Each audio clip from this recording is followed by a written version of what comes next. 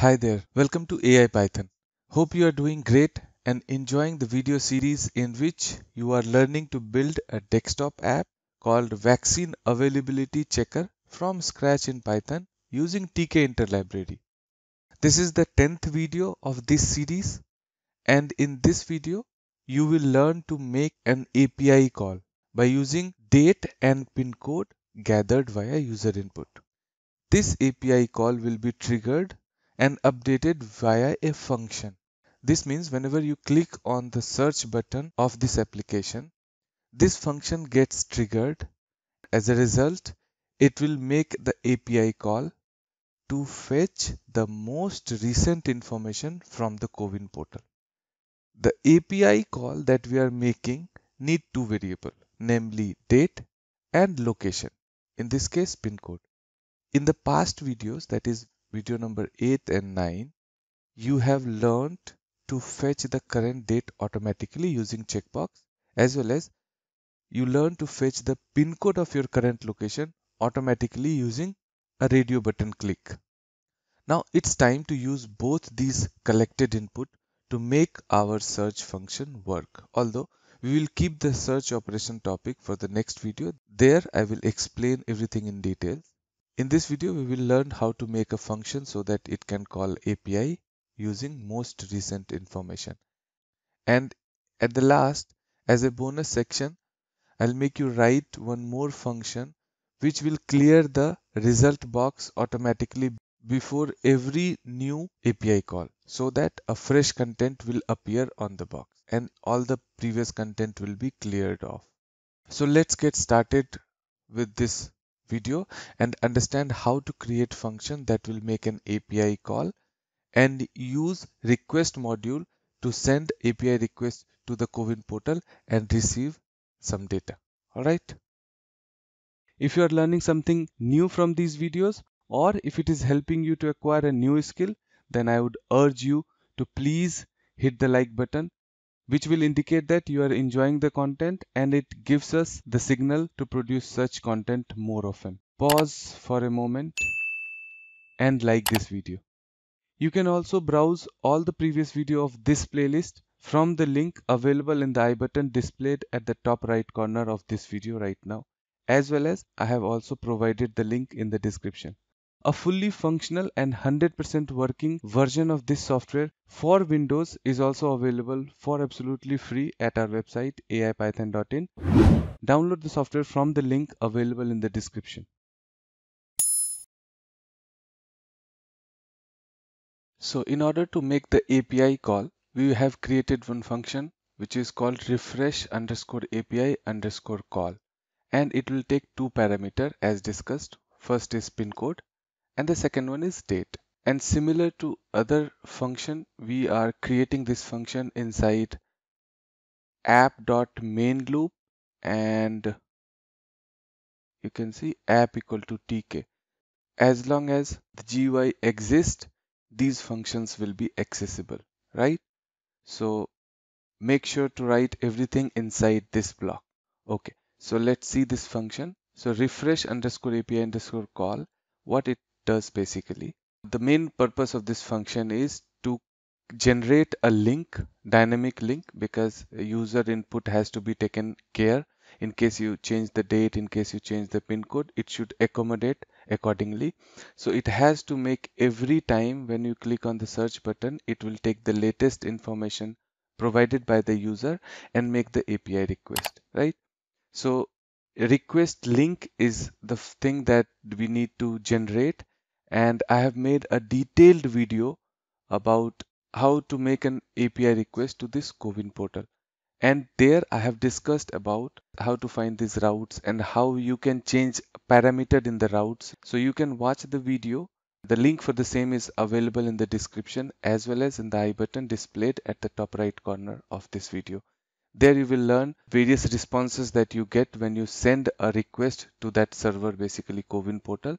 There would be various format of responses, mostly in JSON format, and how you can get exact data from that format. I would highly recommend you to watch that video because you will get a deeper insight of that one.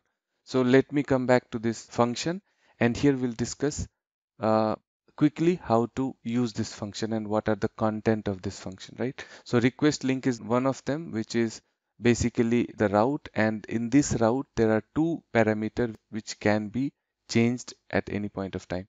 The first one is pin code and second one is date, right? And then it requires a header. Header is basically string which application or a browser send to each website you visit, and it assure that it is coming from a valid browser. This is the reason why headers are introduced while making an API call. In this case, we are talking about COWIN portal, which extensively ask for the headers, right? You can search about various type of headers which are available, supported in making a request. First one is the header that we have created, and second is the link. Now, when we send a request using request.get is basically sending a request to this link. And what is this link? Request is this request link which is built on, and comma header is equal to header. This is the format of sending a API request using request module in Python, right? We are using request link to send us API request on this server, specifically on this server. And in return, when this request goes to that server, it will send you some response, and these response are basically JSON response. That's why we have recorded the response in this variable called response. When you send this request, this comes to this variable response. And now we have created another variable called resp, or basically response underscore JSON, which basically handles, it is not converting actually, it is already in JSON format, but Python's built-in JSON module will make it easy to understand, right? So that's why we have converted this one using response.json, right? This is inbuilt module. You don't have to install anything on Python. And then return this response.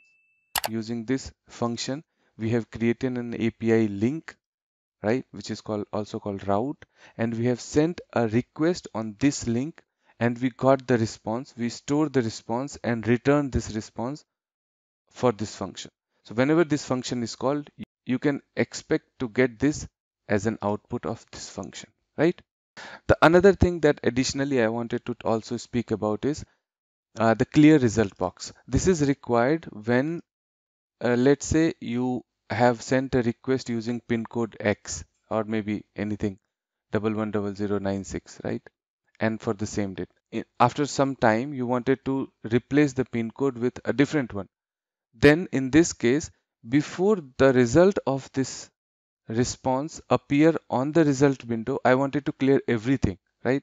So that a new fresh data is available. So this function exactly does the same thing. So when this function is called, we will be calling this function in the later video, but to make you understand what this function is, it's very simple. We have created a function clear result box, and it doesn't require anything. What it does, whenever this function is called, it will clear all the boxes. So we have talked about result boxes in our previous videos. You can find the link for the same video in the I button displayed at the top right corner right now. Go and check out to find out how we have created this box. We are using the variable associated with those boxes to clear everything from starting, which is 1.0, that means start of from the start of every box till the end of that box, right? So we are clearing for every variables result box, for availability, for center name, age, vaccine, dose 1, dose 2, and combine dose 1, dose 2. So we are deleting everything before making a new data appear on the same box, right? So this gives a kind of cleanness to the system overall UI design. So whenever you make a new request, the older data is deleted, and the new data from the new request appear in the box. All right. That's it for this video. I hope you have learned something new in this video. Please help us by sharing this video in your network. We read each comment and reply them. In case if you have any doubt related to this video, then do write them in the comment section. We will reply. See you next time with another exciting and informative content. I'll be preparing the next video for you. Till then, keep learning and keep growing.